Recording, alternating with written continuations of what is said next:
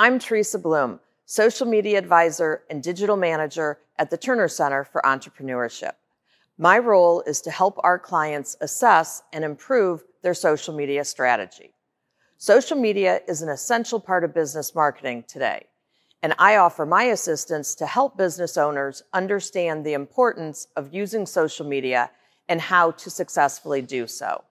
Not only do I stress the importance of social media, but also in creating a full digital presence, including a website, which is necessary for a business to be found today by the younger generations who rely solely on digital searches.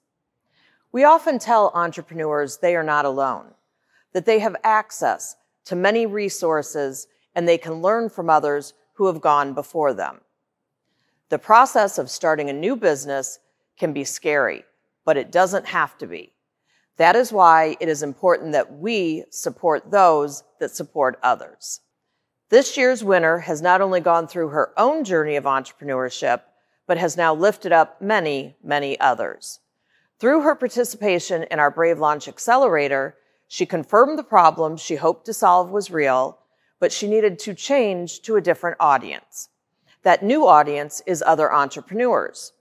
Through her hard work, determination, and smart thinking, she is now helping others in their startup journey.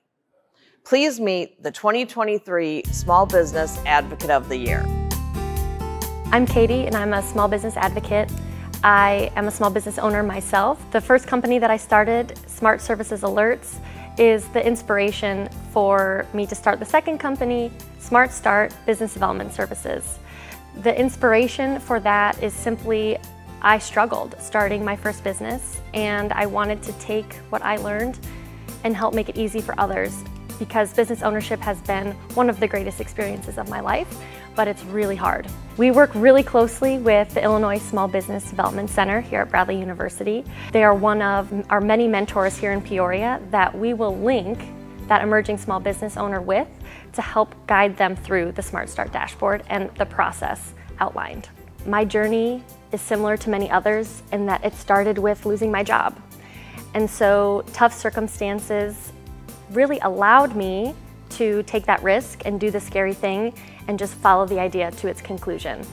I'm not in this process alone. I have great partners. Marcy Goodwin works with us for entrepreneur engagement, and my brother, Alec Johnston, is our software developer. I got a text from my dad, and it had a picture from 1996 of my brother and I, and he wrote, "The start of Smart Start, we just didn't know it yet. We just didn't know it." And I was like, that's about right. Helping me and working together. It's just what we do today.